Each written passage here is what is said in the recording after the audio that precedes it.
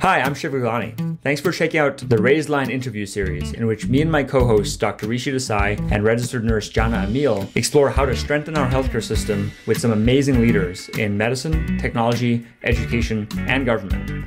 And they have some great advice for people starting careers in healthcare as well. I hope you will watch these highlights and then go listen to the full podcast interview wherever you get your podcasts.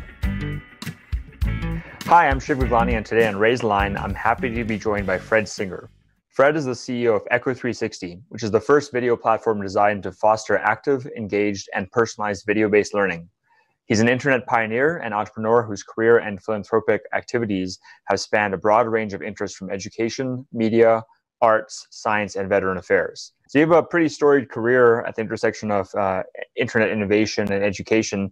Would love to hear more about your career journey in your own words. My career, I'm originally Canadian, so I grew up there, was on my way to being a lawyer, got recruited to the US with Bain, and along the way went to Harvard Business School, and a light bulb hit me that, you know, there was going to be this big change. And so I ended up going to the Washington Post in the very early days, and was one of the founders of WashingtonPost.com. So I really caught the internet early. And what'll be relevant maybe for your listeners is that a lot of what's going on in the newspaper industry actually translates very well to what's going on in education today. During that time, I had a son with learning difficulties, and I began to see the juxtaposition of this fancy technology being used for advertising and dating and for media. And then I would go to my son's school and it looked like the 1950s. And so, like a lot of internet entrepreneurs,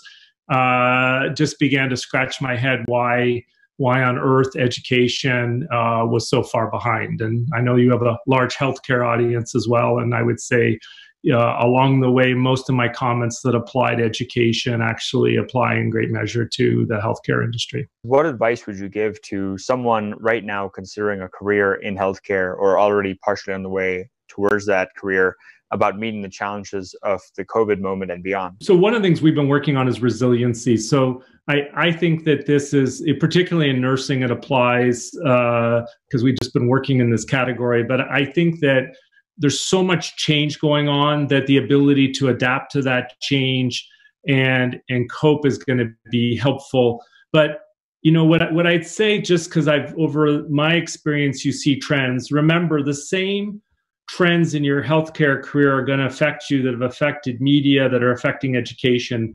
There is going to be time shifting. 80 or 90% in education of all online is time shifted. Well, that's going to the same type of time shifting is happening in healthcare when people are able to do things from home. They're able to do them not synchronously, and being flexible around that is really important. I think the ability to be flexible, because the healthcare system needs the leaders to be able to handle this next wave of technology and not block it. And I think there'll be huge opportunities to people that know how to embrace the change versus stop it. Thanks for watching this preview of Raised Line. To hear the full interview, check out all of our podcasts and subscribe to the series. Please go to osmosis.org/Raised Line podcast or listen wherever you get your podcasts.